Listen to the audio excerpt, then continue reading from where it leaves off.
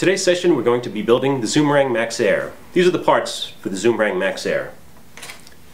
The wing, the engine, the propeller, 2 AA batteries, and the charger. The first step is to take the engine and the propeller. You'll notice that the propeller hub has one end which is longer than the other.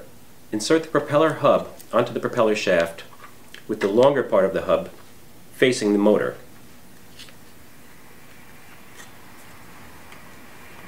Just like that. One of the things you're going to want to make sure that the students are aware of is that the styrofoam is very brittle and breaks easily. So when they're inserting the propeller hub onto the propeller shaft, they need to take care not to break or bend the styrofoam too far, otherwise it will snap. The next step is we're going to put the engine nacelle onto the wing. But what I like to do first is dry fit it to make sure that the propeller clears the wing opening. The reason for this is that the adhesive underneath this tape is very strong and not very forgiving. Once it's in place, it's almost impossible to remove.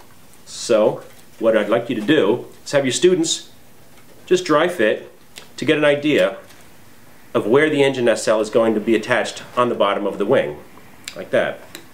Once you're sure that they know exactly where to place it, you can have them remove the backing tape.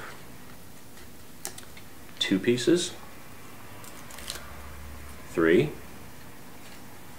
and 4. Once you've got the paper backing off of the engine section, what you're going to want to do is have the students place very gently the engine onto the bottom of the wing. Now it's important that they line it up properly, but not apply any pressure yet. The most critical part at this stage is that the propeller be clear and able to run freely within the opening on the wing. Once you're satisfied that the student has the engine section in place properly, they can then go ahead and apply pressure, which will have the engine adhere to the wing permanently. And once it's attached, it should look just like this.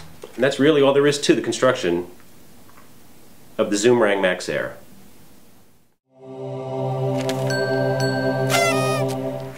Now that our model's complete, let's get ready to fly it.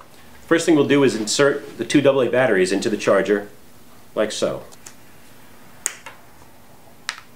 Next we'll take our model and we'll make sure that the switch is in the off position before we start to charge it.